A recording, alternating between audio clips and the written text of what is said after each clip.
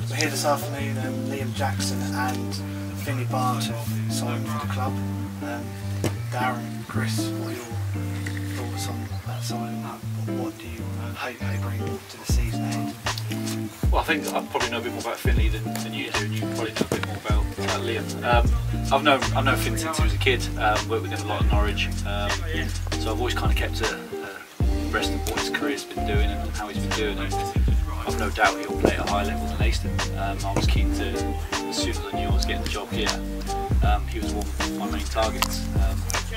The ability he's got, he's obviously left-footed, so I kind of know that position fairly well. He's a driven lad, scores goals, and very creative. So it's very much about bringing that type of player into this football club because he's ambitious, he wants to play higher, and we believe he can do that. He's very creative. When you've got someone like Jacko up front who's a natural finisher, you need that combination. Having the two here who played with each other last season immediately will help them to fit in as well, because it just shows them, they can step straight into a team where they know they're playing together and they know each other's games really well.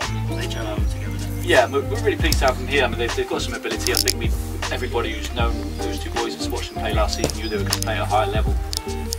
We're pleased that we've managed to secure their signatures. Total thoughts on them. Well, Jacko, I've been following Jacko since he was playing Anglican common football back in Norwich, and I actually tried to sign him and take him to Oxford from when he was 17, and it was Norwich United that picked him up and beat myself to his signature. I've always kept in touch with him. I've always remained in contact, and at the moment when we got the position here, it was like, well, we're going to make these guys our target and wait for them to terminate their contracts or run out of contract, and we made the move, and we know that they will do well here. It's a big step up for them in terms of making that jump, but they're more than capable of it, like we said.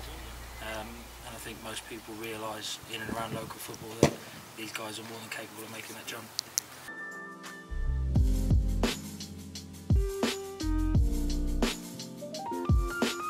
Always got irons in the fire. I think any manager would say that. We're still speaking to a few at the moment.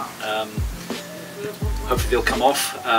Some will, some won't. But no, we're really pleased the way the squad is shaping up. It was important for us to get these two in. I think it was, particularly a lack of goals and maybe creativity a little bit last season. I think top goal scorer had 6 goals, so we knew that was an area of the pitch we needed to work on. As I say, these two were vital targets for us because we know they can score goals and we know they're creative, and we believe that they can play at a higher level. So yeah, it was a no-brainer really getting them in. But yeah, we've also got some other lads we're looking at, some experience we think we need to bring into the side as well. But getting these two on board was the most important part, and we're hoping now those other players will come in around that.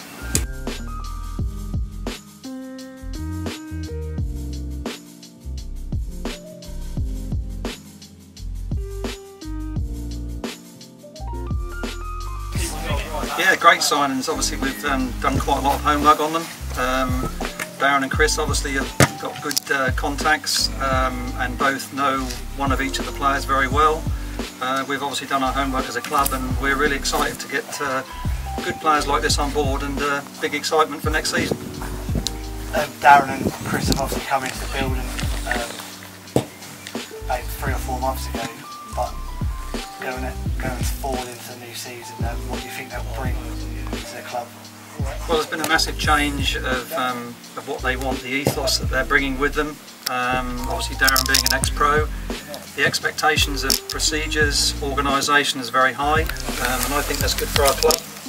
And as we've already seen, along with the media team with you guys today as well, we're a club in transition. We're going to make changes, and we're going to be very much together as we move forward next season, and hopefully should be an exciting one.